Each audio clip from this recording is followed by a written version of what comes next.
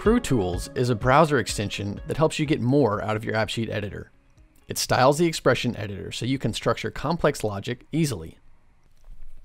By clicking on the extension icon, you can change a variety of editor settings.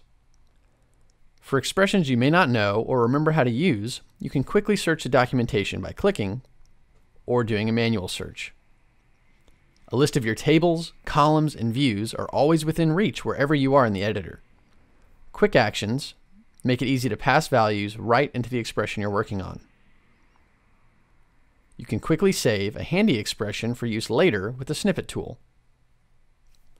And now, your favorite snippets can be backed up to your AppSheetTraining.com profile, so you can access them from multiple devices and not have to worry about them getting accidentally deleted when you clear your cache. When you connect QREW Tools to your AppSheetTraining.com profile, your current snippets will be uploaded automatically. Any new snippets you add or changes that you make will automatically be synced. Once connected, you can view and manage your snippets from your profile page. The new expression library is a great place to get inspired by others' creations, search for expressions that may solve a particular problem, or put your own snippets on display. Snippets that you mark as public on your profile page will funnel right into the library.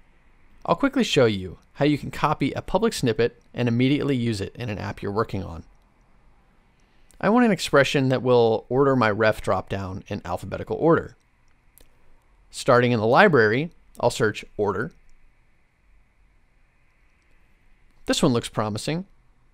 By clicking on it, I can see the full details and documentation from the creator. I like this one, so I'll copy it. Once copied, I can reload my editor, and here it is in my Snippets tab. Now I can throw it in my app, swap table names and column names, and I'm in business.